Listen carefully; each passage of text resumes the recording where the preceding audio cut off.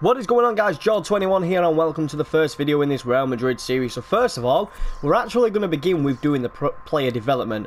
Now with this series, I want to look to get the best team possible, you know.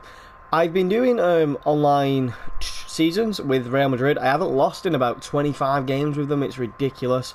And I've just learned to play with them perfectly. I know what all the players can do. And it just seems to work perfectly. So definitely going to look to stick with the team that we've already got now. There is one signing who I would like to make, but I'm not going to make that signing just yet. Well, actually, after seeing the youngsters, I'm not that impressed. Apart from this youngster, 16-year-old Odegaard there, ridiculous youngster. Only 16, the kid is an absolute wonder kid. Unbelievable player, although right now he's not looking to... There we go. Chance creation. Come on, Odegaard. Impress, man, impress. Okay, well, he didn't impress at all. There we go, so that's a bloody shitstorm right there. So as you can see now, we've got Lazio, first game of the season in the pre-season tournament. So fingers crossed we can go ahead and win this. I think I went in to sign the contract to the low pre-season tournament in regards to the money, because to be honest with you, I'm not Real Madrid, don't really need to give a shit about money. But anyway, it was an absolute fabulous first game of the season, though, first game of the tournament against Lazio. Cruz scored, Isco scored, and Fernandez came off the bench and bagged two. That is not that bad at all. But what we're going to do now is actually we're going to look to sell some players. Well, we're not going to sell them, we're going to put them out on loan, because there is a lot of very, very good players at Real Madrid in regards to the youth that could do with a lot of loan experience, because technically they're not, to me, they're not going to get in the squad because this squad is ridiculous on its own. So he came on and actually scored two, Fernandez. I didn't realise he was a centre-half, which isn't too bad. So he can go out on loan. Now, I want Odegaard to go out on a 2-year loan, so obviously I can then get him back and it's not a problem. Oh god, remove from the list, add to a 2-year, there we go, so that's that done. I'm going to release him because he's 21, 64, I don't really see him doing quite well. He can get released as well, not quite fond of him. He can go on a 1-year loan list. Fernandez, 2-year left winger, 6'1", big fella, big fella. So you can go on a 2-year as well. Obviously, as you can see now, I'm going to be more or less left with not many youth players, but it's not really something mega to worry about because I am looking to bring in some signings. So this short loan, yeah, no, okay, 1-year loan, there we go, took my time that. And Lazo, you can jump out on a 2-year loan, there we go. So there's plenty of players out there now on the loan list for people to dig their hands into. Let me have a look into Odegaard. Let's see now if we can actually improve him just before he does go out on loan. I'll be very surprised if nobody does come in for him. I'll be very shocked, because it's a bit of a problem, because then I have to play him as well. Playing Odegaard kind of poses a problem, because with all the players being so experienced and very good, in a sense when he plays it kind of slows the game down, you know, because all these players are that good. It's very, very quick, pacey football. So we'll simulate all of them there. Hopefully he's improved. He has improved on his attacking, positioning, finishing, and also shot power, which is brilliant. So let me go off this one now. So sim that. Now we're gonna. I think we're playing a team from China now. I'm not too sure. Not 110% sure. Oh, a bid for Karim Benzema, £38 million. He can definitely go. That's an offer that I do have to accept. For the simple fact is I won't even be playing him. I play Ronaldo up front. Yeah, he's a good substitution.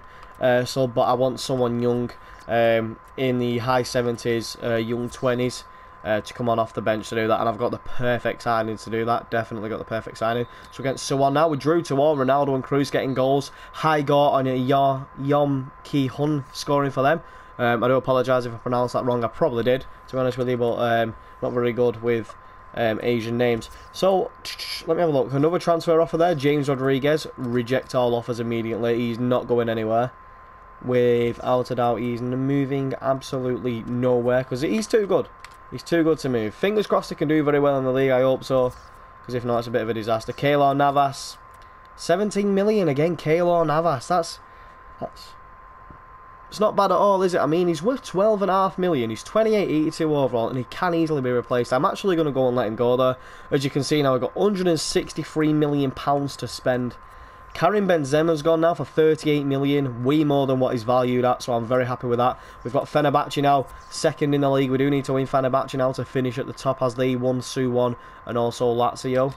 And it's a nice, easy 3-0 win there. Goals from Jesse, the left winger, and also Cristiano Ronaldo, our striker, with 2 goals up the top there. And in the final, it looks as though we've got Bayern Munich. We've got one striker now who's actually well on our training development list, that being Mayoral.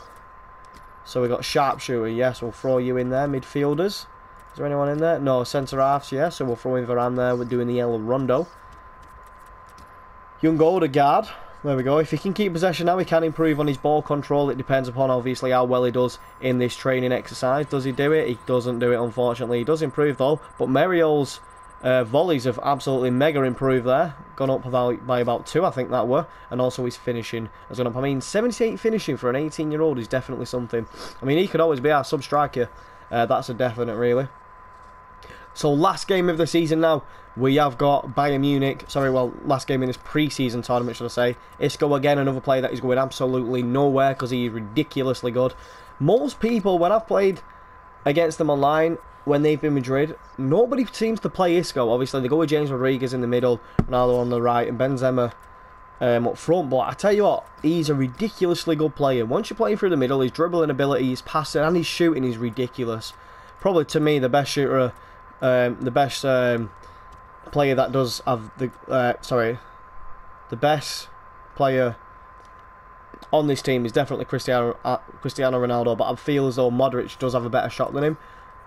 I don't know why, I just seem to get more lucky with shooting with Modric than I do with Ronaldo, but Ronaldo does tend to get hat-tricks in games. Fabulous, there we go, went in 0-0, and then we went into penalties and won 5-4, which is brilliant, so we actually went on then to win that tournament. Boom, that's a brilliant pre-season start. Oh, no, it's not. Sorry, that was the semi-finals. I thought that was the final. I simply assumed that was the final because Bayern Munich was in there. Okay, Carvajal again. Rejects all offers immediately. Still only 23 years of age. 82 overall. The guy is an absolute tank without fail. So let me have a look into this now. We are going to go up against Benfica in the final. I do have a shitty feeling here now that we'll lose. They did lose to Bayern. They won Everton and they also won Fenerbahce. We won 2-1. Ronaldo and Jesse getting goals there. And Carcela Gonzalez getting the goal for Benfica. So yeah, we have been successful in that tournament. What we're going to do is we're just going to do a bit of development again on the youngster Odegaard. There we go. I don't see that being a problem. I think he may improve on at least something. If he's keen enough in this game, we'll do the 3 balls there. And then we'll throw Marial up there doing the headers and volleys again. And then we'll throw in the dribbling course for him as well. Is there any other youngsters that we can throw in there? Yeah, we'll throw in Varane again. Obviously, it's going to take time to improve on Varane because he's already such a high overall at such a young age. There we go. Volleys have gone up on Marial. And he's dribbling, ball control and stamina. I'm not actually going to loan out Marial because I feel as though he's going to improve dramatically. So guys, thank you for watching this video. We have gone over the pre-season fixtures, and we obviously have sold the players like Benzema and also Keylor Navas. Benzema went to Manchester City and Keylor Navas did make way to, if I'm correct, Everton. Let's have a look into that though, just to make sure, just so I don't obviously get that wrong in the future. Unsuccessful, successful, yes, to Everton. There we go. So there we go, guys. Thank you for watching. If you do want to see more videos, next video is going to be doing the transfers. We're going to go over the transfers, and then after that we're going to go into the games, doing highlights and so on. So guys, thank you for watching. If you did enjoy, hit that subscribe button. Thank you very much. It would be highly appreciated. Take care, guys.